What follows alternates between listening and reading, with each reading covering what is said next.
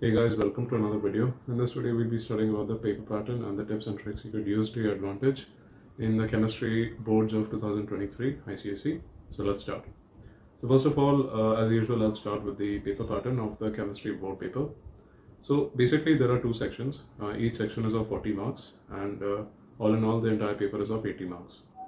In each section, we have, so in section A, we have question number 1, which is of 15 marks. It is a 15 question series. Each question is of 1 mark. So all in all, it is of 15 marks. And then we have question number 2, which consists of around 5 questions, 5 sub questions in total, and each question is of 5 marks each. So 5 5s are 25. So all in all, 25 plus 15, section A is of 40 marks. In question number 2, we have various categories of sub questions, such as diagrammatic based questions. We have match the following, we have FIB as in fill in the blanks, and we have a draw the structural formula. We have a sub question, the 5th sub question, which is entirely dedicated to organic chemistry. In section B, we have an option, attempt any 4 questions. So all in all, there are 6 questions in section B. In section A, there are 2 questions and you have to attempt all of them, both of them. In section B, we can attempt any 4 questions. Now, unlike in geography and history, wherein each question has a separate dedicated chapter to it, as in that each question that is listed in section B or section C, there's an individual chapter that is dedicated to each question. But unlike, as I said before, unlike in geography and history, in chemistry, the questions in section B, there's not a chapter dedicated to each question. It's a mix of all chapters. So say, for example, if I read out question number 3, we have identified the anion present in each of the following compounds. So there is a certain compound which will be presented to us.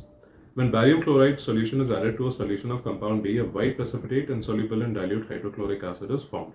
So there's a certain, you could say, a white precipitate is formed, and you have to name the anion in that white precipitate. In the second one, we have write the products and balance the equation. So we have sulfur plus concentrated nitric acid, and we have to give the product and the balanced equation of the entire equation.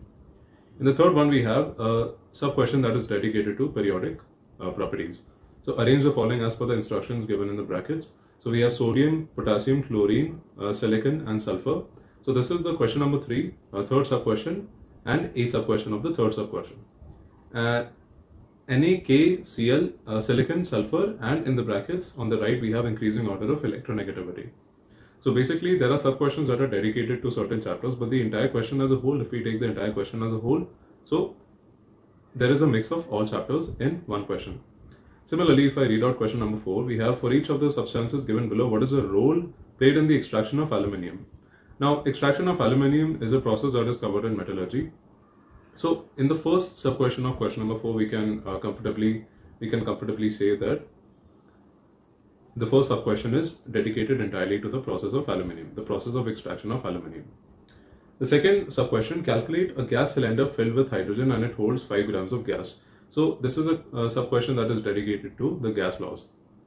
And in the B sub question of the second sub question, give the empirical formula of CH3COOH. So this is a sub question which is dedicated to organic chemistry. So as I've said before, each sub question has a separate dedicated chapter to it. But if you look at the question as a whole, it covers a wide range of all chapters into one question.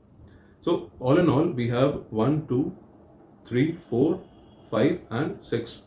So we have around 6 questions of which you can attempt any 4 questions. So, and section B is of 40 marks. So you have section A, which is of 40 marks, section B, which is of 40 marks. All in all, it is a 80 mark board paper of chemistry 2023, which is of ICSE board. Now this is the end of the general paper pattern of the chemistry board exam. This is, and the document that I'm referring to is the specimen paper of the chemistry board exam. The link to this copy will be provided into the description box below, so you could refer that online copy, download it, and refer to all the questions that I'm explaining right now. So this is the end of the general paper pattern. Now let's move on to the tips and tricks that you could use to your advantage in the board paper. So let's move on. Now the first tip or trick, remember properties of gases used in preparations of acids, right, or the extraction of aluminium. So there are certain properties of various products, or you could say majority of them are gases. You have to remember their smell, color, or if they're alkaline or acidic in nature. So if I quote a question from the specimen paper, question number 2, sub-question 1, the diagram based question. The diagram shows an experiment setup for the laboratory preparation of a pungent smelling gas. A, name the gas collected in the gas jar. Now, if you look at the question title in itself, and if you go to the last sentence of the question, the gas is alkaline in nature. And so this is clue number 1, and a laboratory preparation of a pungent smelling gas. So if you're familiar with the general property of this certain gas, you could comfortably, or you could easily say that this is ammonia, if you are familiar with the properties. So this is a very important trick that you should remember. So let's move on to the second tip. Study organic compounds carefully and understand, as it is a major chapter in 11th and 12th standard.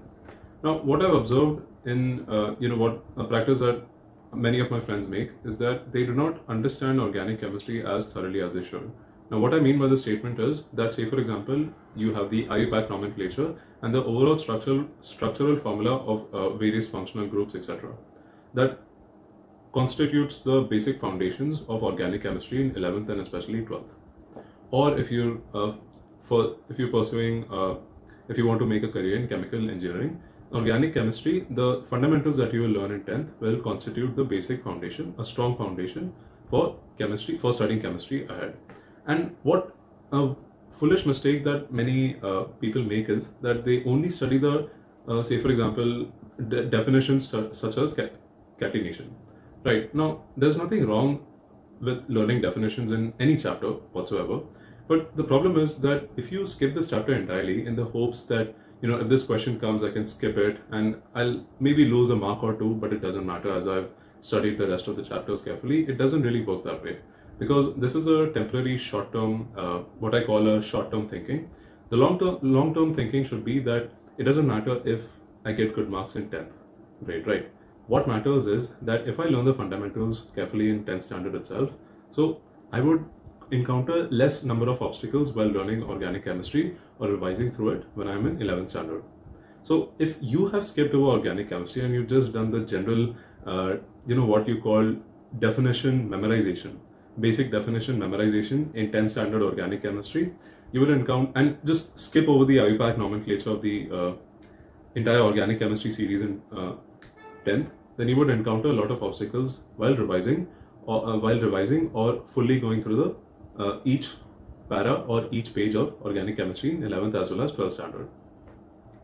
Okay, so that's a second tip. Moving on to the next tip.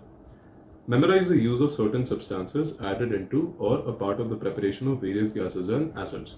Now, what I mean by this tip is pretty vague, but what I mean by this tip is that certain substances that are added to a reaction. So say for example, we have drying agents which are added to the reaction, we have a catalyst that is added to the reaction, and we have a promoter that is added to a reaction. And the problem is that if you don't remember certain, so say for example, we have the preparation of HCl, we have the preparation of nitric acid, ammonia, H2SO4, and there are certain substances in this, and from the categories as I said before, you have the drying agent, catalyst and promoter. And if you fail to memorize these terms, right? So say for example, you have, if I quote from the question paper, the specimen paper. So if you go to section 8, question number 1, the 8th sub-question, drying agent used to dry hydrogen chloride gas. Now, if you don't know, or if you haven't memorized this part quite well, then you wouldn't be able to answer this question and you would lose 1 mark, right? Now, what you would be wondering right now is that 1 mark, like it doesn't mean that much, does it? Now, if you move on to the 9th question, again, they've asked, but a separate question, the catalyst used in the Haber's process is. Now, this is entirely another process, right? But the tip applies in both the cases, right? So in the first case, or in the 8th question, they've asked the drying agent. It doesn't matter that they've asked about separate processes. What matters is that they've asked about the drying agent and they've asked about the catalyst, right? In these cases, if you haven't memorized the catalyst and the drying agent as thoroughly as you should have, then you would have lost 2 marks. Okay, let's move on to the next step. Solve numericals of gas laws. Now, this is a very important point.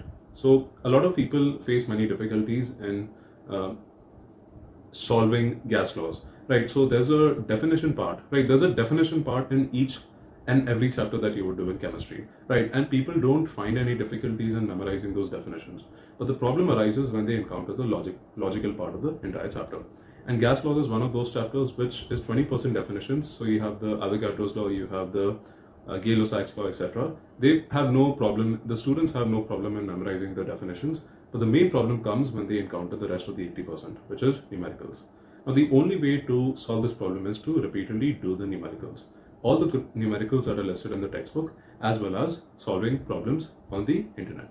There are no shortage of practice questions that are listed on the internet. You could make a simple search and solve all the questions listed in various educational websites. So let's move on to our next tip. The next tip is learn collection of gases in the preparation of various acids. Right, so what I mean by this tip is that, say for example, if I refer to the preparation of ammonia, the collection of ammonia gas, that is the product, ammonia gas is collected by the downward displacement of air. Now, this is a very important point as it mentions the collection of gases. So, if, say for example, in this case, I've referred to the gas ammonia being collected by the downward displacement of air. In the case of the preparation of HCl, if I refer to the collection of HCl gas, it is collected by the upward displacement of air. So, in the case of ammonia, ammonia gas was collected by the downward displacement of air, and HCl gas or vapors were collected by the upward displacement of air. So the collection of gases as a product is very important to memorize. Okay, so let's move on to our next step. The next tip is reasons for the setting of the apparatus. Now what I mean by this point is that why is the apparatus structured in that certain way? Or why is the apparatus, or why is the flask, to be specific, why is it made out of glass? And what I mean by the statement is, if you refer to the specimen paper, if you go to question number 4, sub-question 4, and if you look at the sub-question B and C, right, an inverted funnel is used to dissolve HCl gas in water.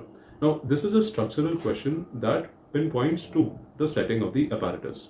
Why is the inverted funnel? Why is the funnel inverted in that way to dissolve HCl gas in water?